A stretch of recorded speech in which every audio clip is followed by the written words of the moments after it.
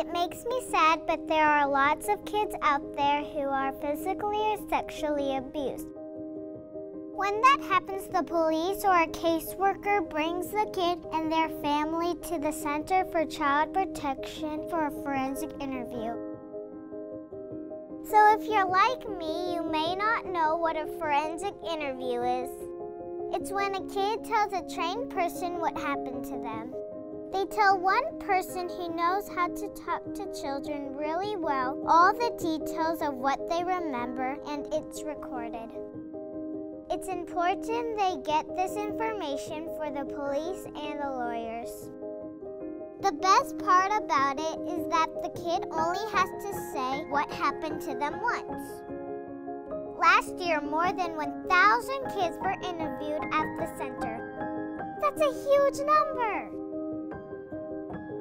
What's really cool about the center is that it's super kid-friendly. It's full of bright colors, toys for all ages, and art supplies for everyone. Every kid who visits the center gets to spend time in the play area, which is awesome. Forensic interviews aren't the only thing the center helps with.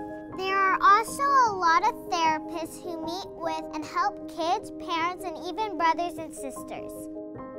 But what's really neat about therapy at the center is that it's not just a bunch of talking.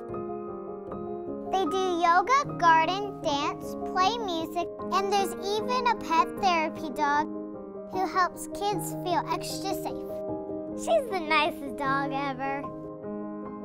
Kids can also get medical exams at the center and don't even have to wait in line.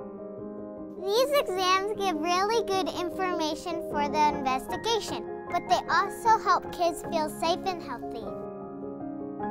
The Center for Child Protection is all around a great place for kids to go if they have to. But they can help adults too. They teach adults how to keep kids safe and who to tell if they think something bad is happening to a kid in their life.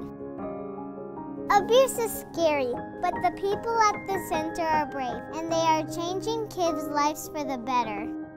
They are giving kids hope and possibilities. And by being involved, you are too.